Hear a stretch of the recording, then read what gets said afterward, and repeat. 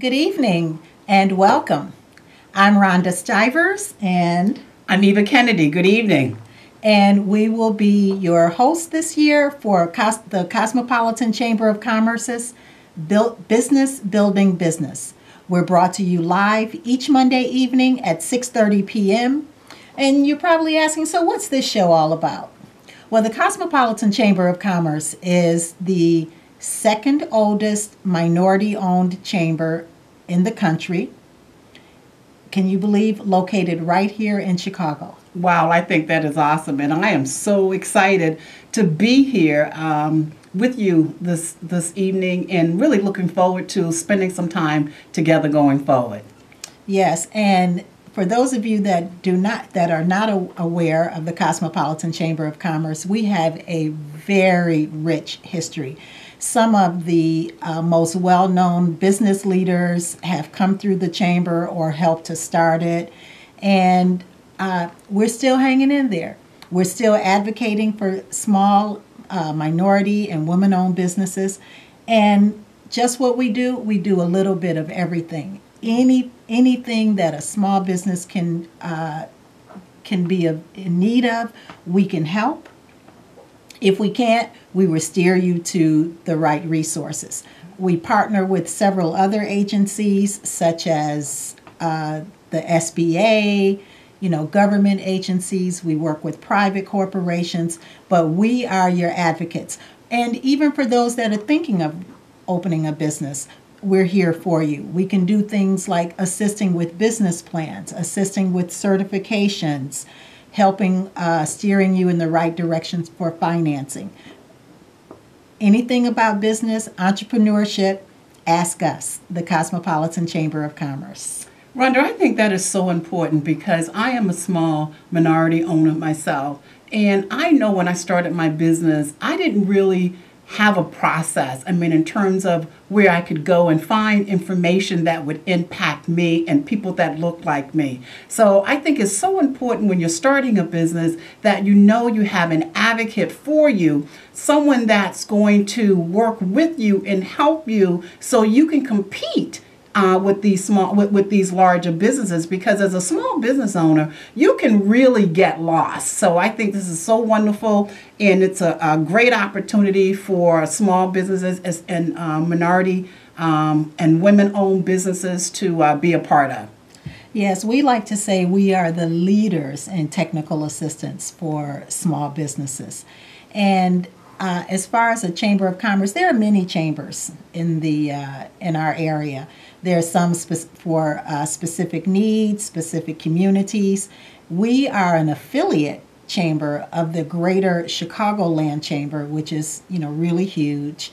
But we do partner with them as well, and we follow all of the same rules and standards of any Chamber of Commerce. In the old days, well, when chambers first started, they were really called boards of trade, and when they say trade, they mean business, and that's basically what we do. Not only that, but we also advocate legislation that is friendly to small businesses, and we will also go after legislation that is anti-small business in our view. And when I say the chamber is made up of members. Our board of directors are all members, and the members have the say. There is no one person at the top, that makes all the decisions. It is a membership organization, and with that, members pay a fee, and those fees vary depending on what size business you are and where you are in your business. We even have we even have programs now where your membership would be free for the first 6 months or 12 months, and those are things that can be answered on our website. But this is a very valuable organization to belong to. When there are many people in Chicago, when they hear the name Cosmopolitan Chamber of Commerce, they don't recognize it. We are an assist agency, so and that means when the Chicago Women's Business Development Center, the City of Chicago, when people come to them for certain assistance, they can refer them to the Cosmopolitan Chamber of Commerce. We offer many workshops, and our workshops are conducted by our members. Yeah. All of our members are business people right here in the community, and they volunteered for the workshops. And the workshops are free. We don't charge. We just ask that if you commit, that you show up, because we usually do them in some of our members' offices. They have been so generous to donate office space to us. You know, whatever they can give, they are willing to give. We do have fundraisers, you know, as well. In the past, we had our very successful evening with friends that, you know, people talked about. And at that time, we gave away civic awards. You know, we had the Hard Hat Award, we had the Volunteer Award. But it's a great evening for business, small business, large businesses, as well as government agencies to come together, and we recognize those that have shown, that have risen above in our small business community. Wanda, you've touched on a lot, but something that you said resonates with me that I just want to back up a little bit and talk about. Because you talked about the board. You said the board are also the members. And you talked about workshops. You talked about resources that the members provide to each other. I think that is so important because it's for the people, ran by the people. Exactly. So there's ownership there. Absolutely. So it makes you feel really good. And it's also that trust factor too. Because when you're starting out as a business owner, and unless you have business experience as an owner, prior experience, you really don't know. Exactly. And you're looking for people that are going to be in your favor, people that you can trust, people that's going to guide you, people that's going to support you, people that are going to be there for you. And as you were talking, it just reminded me there's no separation here. Exactly. You know, it's almost like this is family. Right. You know, so I'm the small business owner, but I have this family, and this family, because it's family and it's made up of so many members, there's a big voice. So I feel like I have this big voice representing me as a small business owner. And I think that's powerful. Yeah. Right. And the resources. And even if you're not a paying member of the chamber, if you call us, you have a question, you need some direction, we would be more than happy to assist you. Again, we are a membership-driven organization. But we do have a board of directors because everyone has to have a foundation. Everyone has to have guidance.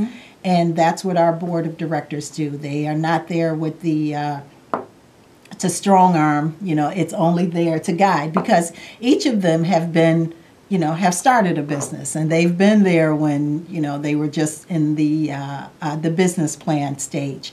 And so, again, we will help you with all of those steps, starting with the business plan. Right, yeah. And we're going to go into depth with that in all of the steps to starting a business, you know, in future programs. And I don't know how many of you have been with us over the years. We have been, the Chamber has sponsored this show. I started in 2009, and it was in full swing well before then. So we're an established program, an established agency, and we are so proud to continue our partnership with CAN TV. If you can only see this new studio. Yeah, it's beautiful. Yes. It's state of the art. And it's just a great place to be. You'll see, you know, a lot more bells and whistles as we go through the season. But, you know, talking about what you can expect this year, again, for those of you that have followed us, we've tried to do things in a series. We had a series about legacy businesses before when we were still at the old studio. And we thought this year we would start off with technology. Yes. We're going to talk about how important, how vital technology is for a small business. Not just having an iPad or, you know, being able to access websites or Google, on your phone. It is so important. Technology plays such an important role in how we manage our business, even from your accounting. Sometimes, you don't have to pay an accountant every Right. month. If you can use QuickBooks, or some of the other software programs out there, you can do it yourself on a monthly basis. I'm not saying you're end of the year, Right. and I don't want to cut accountants out because we have several accountants Right. Right. that are members of our organization, but I think they appreciate it more when you are more organized and have some kind of knowledge. You don't have to be technically savvy, but it's important for a small business person to have some understanding of technology and how it affects their business. Well, you know what? When you talk about technology and you were talking about business plans, I mean, one of the first places that you can go to learn about business plans is use the technology. They have so many templates, and you may have to find one that fits you. Right. But there is so much. There's a wealth of information, and I'm going to age myself for a minute. But I remember years ago, you had to wait until the people came around and sold you the encyclopedia, Right. and that's where you got all your information from. But now, as you stated, because of technology, everything is right there at your fingertips, and it's just a friendly tool, and it can provide you with so much information. So with the technology and the guests that we plan to have here, and what we plan to cover over the next 13 weeks, hopefully we'll be able to provide you with some information that's going to help you, expand in your business. And Eva and I are here we're more like facilitators. Yes. This is an interactive show. Please feel free to call in, ask us questions. If we can't help you tonight, we will, direct you to the chamber during our business hours where someone in that area can answer your question. But this show is for you. We'd like to share information. We talked about being a resource center. Not only that, we want to provide meaningful opportunities for our members and for the public at large. And when I say meaningful opportunities, when we talk about sharing bid proposals when they open. Oftentimes a business person doesn't have time to look, try to find out what bids are open with the Right. city, which ones are open with the tollway, which ones are open with Metro. We serve as that point, that resource point where you can come to, and we will have a list of all the bids and the bid due dates. And if you're construction, our specialty, are working with construction firms, but we work with all types of business, whether you are a professional service, like I mentioned, accountants, architects, surveyors, insurance. We have the gamut in our membership. So, and that's another good thing about belonging to a chamber, the networking that you Yes. get to do. Yes. And we both know how important networking Yes. is. You want Yeah. to speak about, and how networking has helped you in your business? Well, first of all, just being here to be able to host this and just be a part of this program right here. I started a business a couple of years ago. I am a professional personal development coach, and just being out and networking and meeting people has really helped me kind of grow my business. And I've learned a lot from different people, even the information that I've learned from you, and just the ability to be able to sit here and say and talk about my business a little bit is huge. I mean, it's really huge. But to have people that are professionals and people that know what they're doing, because you talked about bids and things like that and contracts and government, just to have people that you can go to, that you can network with, or be a part of this family, as I call it, and they know what they're doing. So just to be a part of this, I think is huge. Right. I think it's huge. And, another huge piece of chamber membership when we talk about networking is the opportunity to meet lenders. Yes. I'm not saying that they can just, open up their checkbooks, but to help you put your business in order so that you are in the right position, to work with the lender. Yeah. And And then have people that can help you through the process. Exactly. Yeah, that's equally Exactly. important to have someone to be able to help you through the process. Right. And we're going to make a slight transition here right now. Okay. And Eva and I are doing double duty here.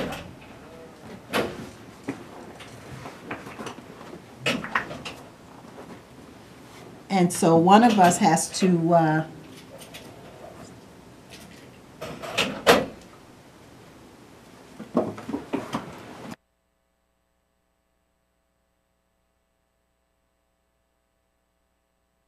change because we have some people calling in, and Eva is going to work the telephones tonight. And so I mentioned to you earlier about some of the illustrious business leaders that helped to form the Cosmopolitan Chamber of Commerce or were members. You might have heard of a company called Johnson Publications. Well, Mr. Johnson was one of the early pioneers of the Cosmopolitan Chamber of Commerce, as well as Johnson Hair Products and Soft Sheen. These companies helped form the chamber, as well as some of the educational services that we offer. Is there a caller?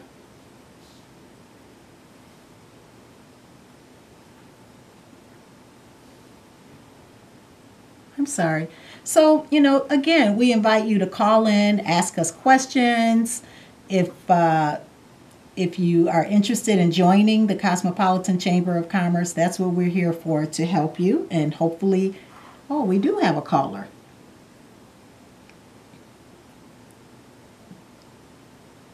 Caller, are you there? Yes, thank you. Can you please explain the female certification process? Can you repeat that, caller? I didn't hear that. I'm sorry. Can you please explain the small business minority female certification process? Oh, sure. That's, one of our specialties, and that's an area that I work very closely with small businesses. It's our minority certification process. Oftentimes, for those of you that are, have been seeking bids, you'll find that they tell you have to be certified. What is that? It's a process that you have to go through, whether it's with the city or, most government agencies, where you have to prove that you are who you say you are, and more than that, and you have to prove that your company is at least 51% minority owned. It's pretty daunting, the process. And when you first look at the application, most people take it and throw it, out the window. But, we're specialists at that, and we can help you get through it.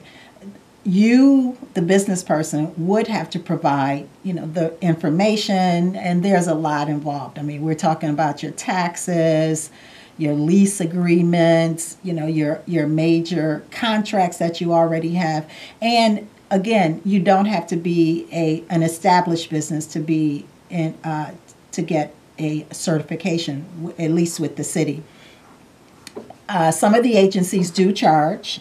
They could run anywhere from $250 to $500, but you're listed in a book, which is wonderful. You would be on the city's, what they call the certification list. And when prime companies are looking for a minority or woman-owned partner, that's the first place they will go. So it's, it puts you in a good spot, so that, you still have to go out and, seek business on your own. But here you are in a directory where they're actually looking for people in your area of specialty. And it's also a tool for you, the small business, because you can network with other businesses. Sometimes a prime company may need 2 or 3 companies that do the same thing, or 2 or 3 companies that do different things. It depends on what the minority goal is on that contract. But it helps you to get to know, other businesses in your area as well. But the certification process is really, really valuable in order to put your business at a totally different level.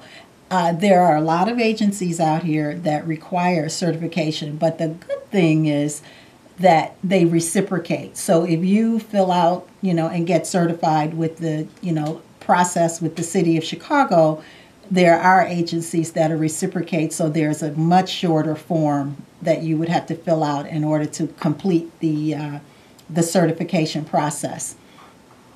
And generally you have to certify. You wouldn't go through the whole thing every year, but there's what's called a no change affidavit, where you just have to give them current information, make sure your business is still in business, your taxes, and so on. But we pride ourselves in helping companies get through the certification process. It takes a while. It's not something that happens overnight. You can't look on the bid list and decide, oh, I want to get certified so that I could, be in a position to partner on this project. It doesn't go like that. And first of all, this is a huge city that we live in and a huge state. And so it takes them a while to get through the paperwork. And, to their credit, they have to do the due diligence, again, to make sure you are who you say you are, and that you are a minority business. And a minority business is at least 51% minority owned. A woman-owned business is at least 51% woman-owned, and you must show proof of that. You heard of days back in the old days when, people were not minorities or woman-owned businesses.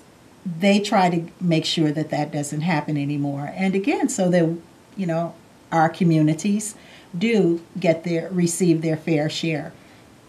There's also an organization, Chicago Minority Business Development Council, that's also a certifying agency.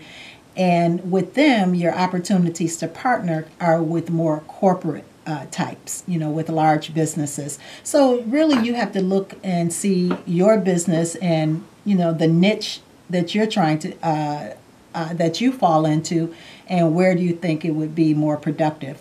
And some people do them all. You can certify with all the agencies, because I always say once you do one certification, it's a lot simpler to follow through to do several more certifications. And also, I talked about agencies reciprocating. Sometimes states will reciprocate. I know that the city of Atlanta reciprocates with the city of Chicago. The city of Houston reciprocates. So, you wouldn't have to go through, all of that, the same process. Then, in addition to our local government agencies, you have the SBA that has what's called 8A certification. That's considered the creme de la creme of certifications, and that puts you in a position to partner and bid on government projects. And the government buys all kinds of goods. If you go on their website, they, janitorial service to towels, you name it, nails, the government, and even professional services. So, and we have relationships at the Cosmopolitan Chamber of Commerce.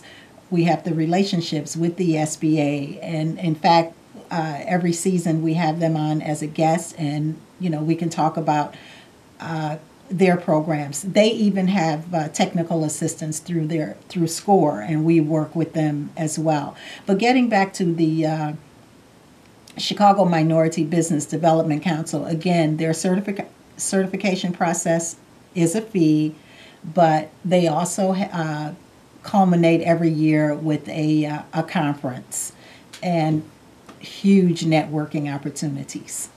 So it looks like we've run out of time tonight, but I just wanted to introduce you to the Cosmopolitan Chamber of Commerce. We're looking forward to spending every Monday at 6:30 with you. Myself or Eva will be here, and hopefully we'll bring you informative information that will help you in your business. Thank you for tuning in. Have a good week.